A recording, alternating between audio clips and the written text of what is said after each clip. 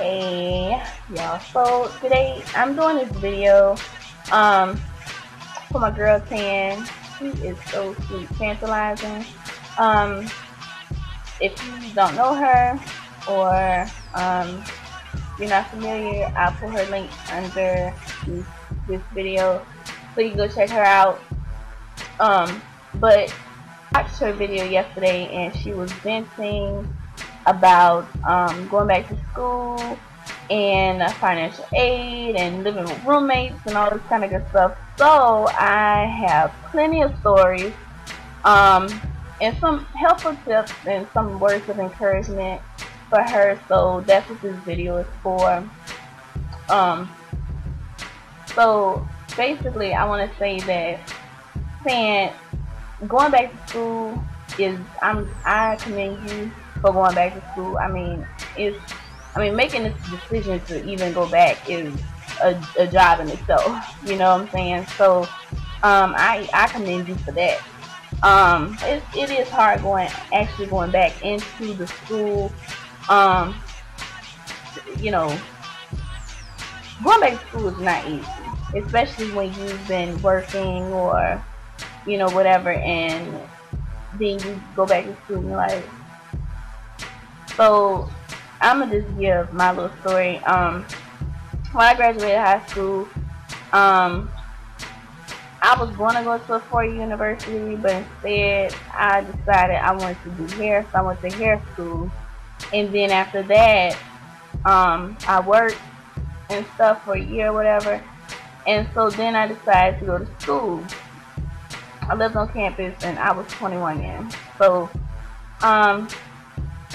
yeah, and I lived in the freshman dorm, which I didn't know I didn't have to, but I lived in the freshman dorms. I'm 21 at the time with 17, 18 year olds.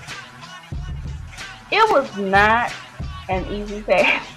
It was not. I was just so irritated all the time. Just irritated. I mean, I felt old, you know what I'm saying? You're not old when you're 21, but by me being around 17, 18 year olds, like, I felt so old, and I felt like, what am I really doing? You know what I'm saying? I didn't have any friends, in the area, whatever. It just,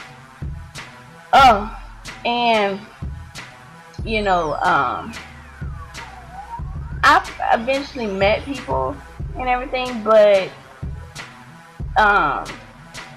it wasn't the most easiest day, and I didn't party or anything, and I still did horrible. I don't get that part, but I guess I went into college thinking that I could do the same thing I did in high school, which was, I listened while I'm in class, and I was good. Like, I could take a test and I was good. Like, I didn't have to study and stuff. So when I went into college, I didn't think I had to study. So anyway, second semester we got on-campus apartment. Me and my roommate from freshman year, we got along. So it was me, her, and one of our mutual friends that we met, while we lived on campus. And so it was basically 4 females to an apartment, 2 bedrooms, 1.5 bath. Girl, when I tell you the stories, oh my God, like, they range from, the one girl, like, against us 3 friends, like, she did so much underhanded crap, you know what I'm saying? And like, the police was called, she didn't clean. She did vindictive things, you know what I'm saying? So my whole take on the living situation, because I had got my GPA up and everything, but once this whole drama situation happened, and I'm talking like one of her friends came to our house and threatened all 3 of us, told us he was gonna go down and get the gun and shoot all our asses up. So, you know what I'm saying? Like, when you have all that tension, and we had to go like peer mediation and all this kind of stuff, because I was gonna beat her ass and just, you know what I'm saying? Like, oh well. But, like, all this drama going on, I said I will never, ever, ever, ever, ever, ever, as long as I live, when I'm in school, I will not be living with any younger people than I am. Not for real. I mean, unless I'm related to you. And people that you don't know, it just, oh God, yeah. So, I mean, like, the stories range from her having parties, okay, and me and my 3 friends who were out or whatever. But we come back and we think she got video footage of what happened. She thought we were cool then. And so she was like, oh, come look at the video and see what happened. I mean, these people was all over our house. They had vomit all over the floor. Go to the bathroom and old girl is floating in the water, okay, drunk, passed out in our tub full of vomit. Like, who does that? You know what I'm saying? Like, where do they do that at? And then on the video, she had hugged the girl who was in the tub, and this guy that we know on campus had sex. Well, basically, in our living room, in the kitchen, and in my other friend's bedroom. I would not do Craigslist, not.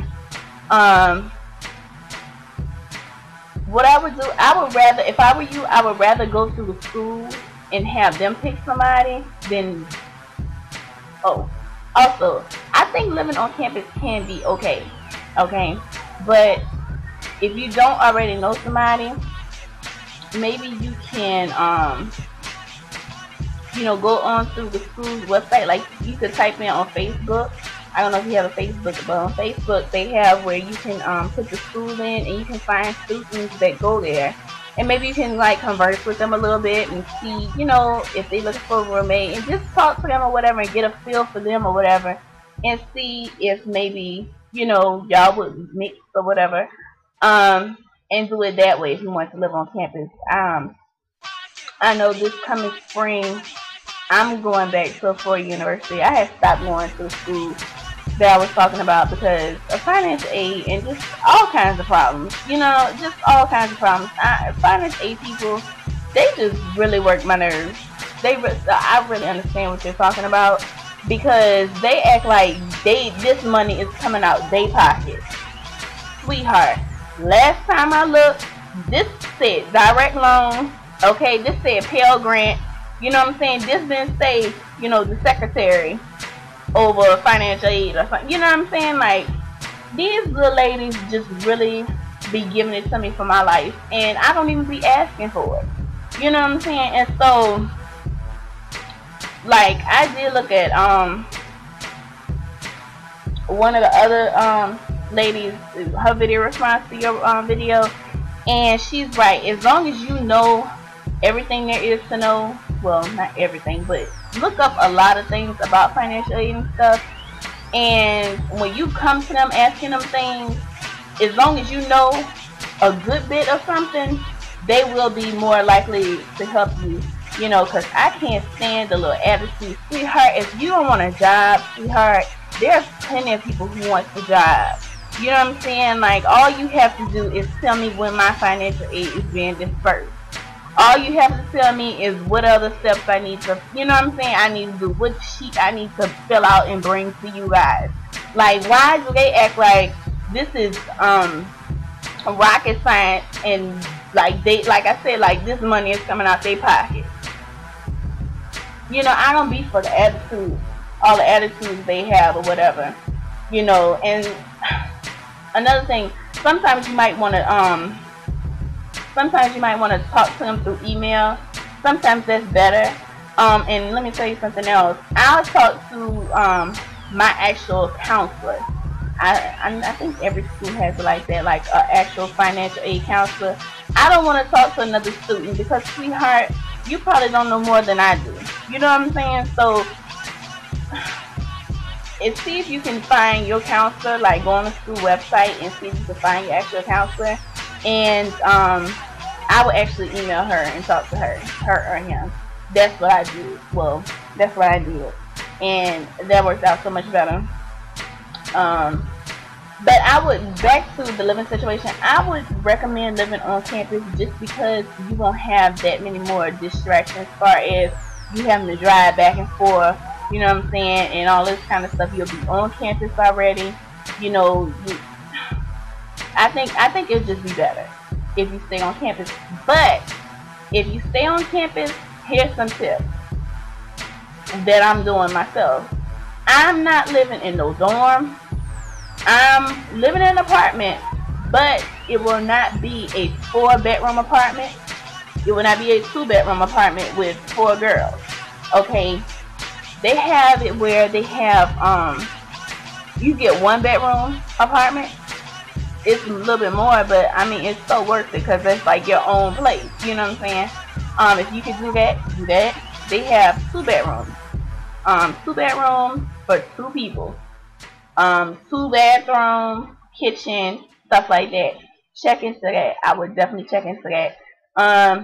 I'm listening on to how I would do it. 1 bedroom, 2 bedroom, and if you absolutely have to, like, you know what I'm saying, because I know it can be expensive, I would do the 4 bedroom, because it's 4 separate bedrooms, but it's basically it's 2 people on each side. So it's the kitchen and living room right here in the middle, and then you have 2 separate bedrooms on each side and a bathroom on each side.